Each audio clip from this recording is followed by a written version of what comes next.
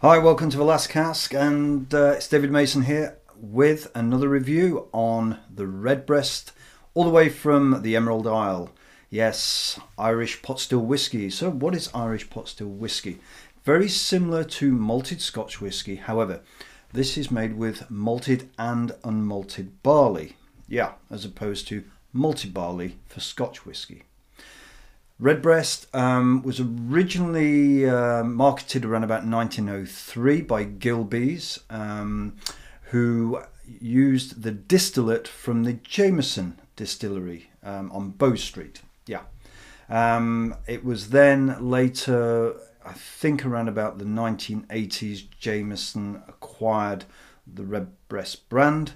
But go back a wee bit to 1971 when Jameson and all the distilleries in Dublin moved down to Middleton in County Cork, such as Powers, Redbreast, Jameson, Greenspot.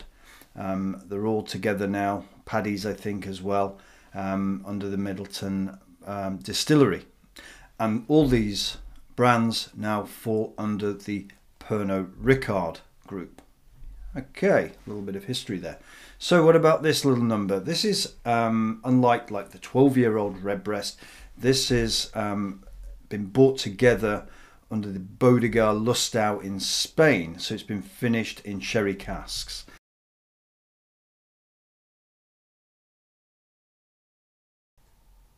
Anyway, let's have a look on the bottle and see what it says.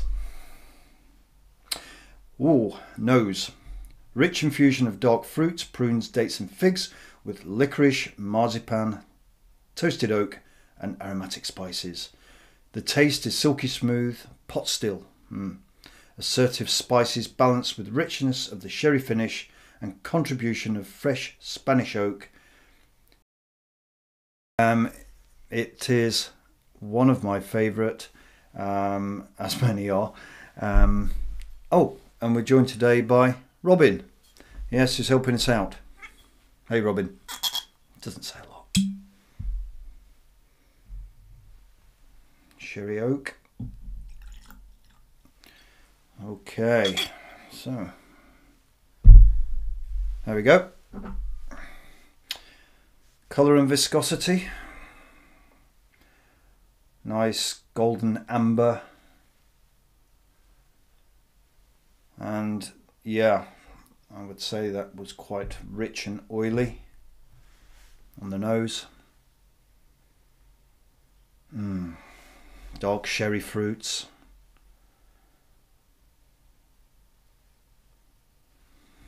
Dates and figs. Sultanas, rich sultanas. Yeah, you've got that sort of rich toasty oak in the background. A little bit of marzipan there as well. Nice gentle soft spices, not prickly at all. Remember, this is triple distilled, so typical of Irish pot still whiskey. It's very creamy.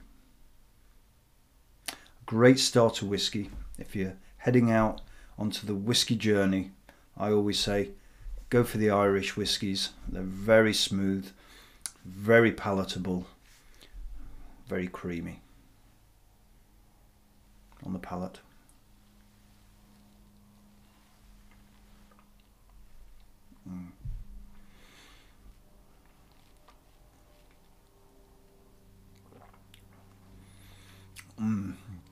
Silky, smooth and opulent. Typical of the pot still character. Spiciness coming through. All that sherry oak. It's a little bit drying. It's got some tannins in the back, which I'd expect from a sherry cask finish.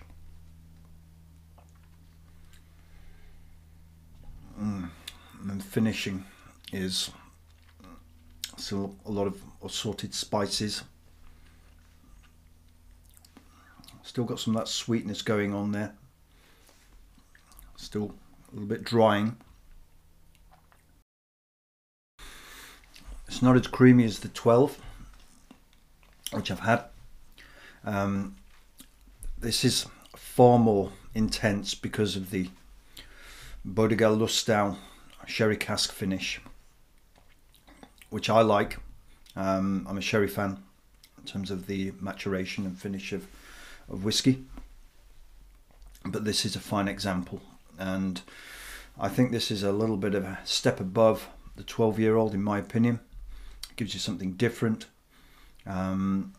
whereas the 12 I think is more creamier, a lot more smoother. This has the smooth elegance of the Redbreast, but if you want something with a little bit more spice and punch, then the Bodegas Lustau sherry cask finish is for you. Anyway, thank you for listening, and in true Irish fashion, Sláinte.